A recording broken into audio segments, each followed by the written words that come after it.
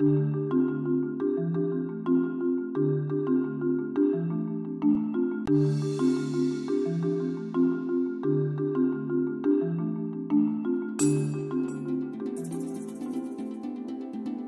Pakistan, our main initiative is innovation in risk financing and risk assessment.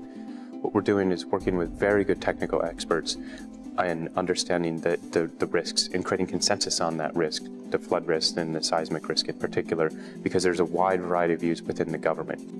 After the 2005 earthquake, the bank started engaging much more vigorously with the government of Pakistan in order to promote a much more proactive approach towards disaster risk management in the country.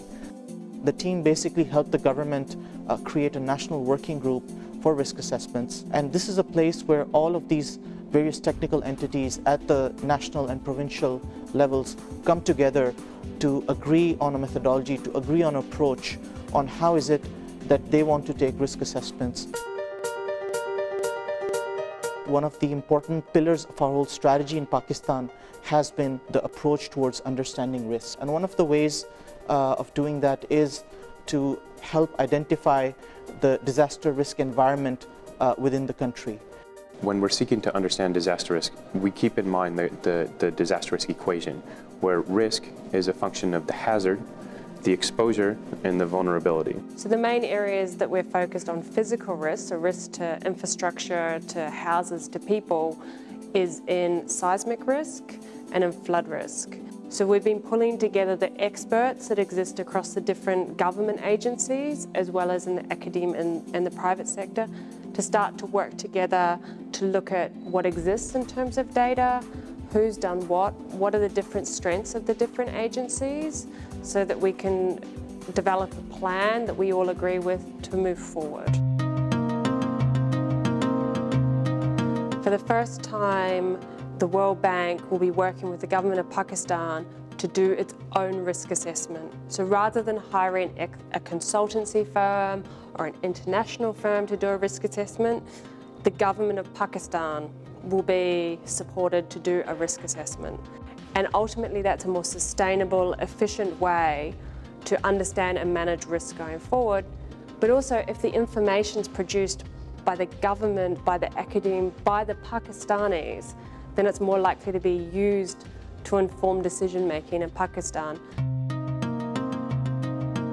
So this is the physical risk side, but when you talk about risk assessment, there's also a fiscal part of it, because whenever you have a disaster, these physical risks then translate into monetary losses.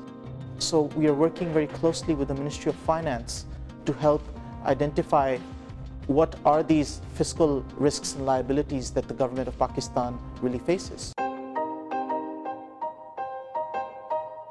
In Pakistan, there's a National Disaster Management Authority, which is present at the federal level.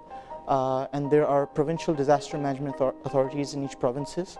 And then at the district level, you've got district disaster management agencies. So the bank has been engaging at all of these various tiers to help build the capacity of these nascent institutions. So in July, we had a series of 4 training workshops for experts from Pakistan. There was one on understanding seismic risk and how you model seismic risk, on flood risk, how you develop exposure and vulnerability information. So at provincial and local levels, how do you collect the information on the location of the schools? Or does the information already exist and who has it? And then on how you measure the costs of disasters and systematically capture that data. I think the importance of the training workshops is a start of a conversation, a start of a dialogue that will allow people to say, actually, these are the areas that we need further training in. Pakistan has immense potential to understand and manage its risk. You can't overestimate the power of bringing different government agencies to work together, to leverage off each other's strengths. Everything's there, all of the puzzle pieces are there in Pakistan. This project's not about creating new puzzle pieces, it's about bringing them together.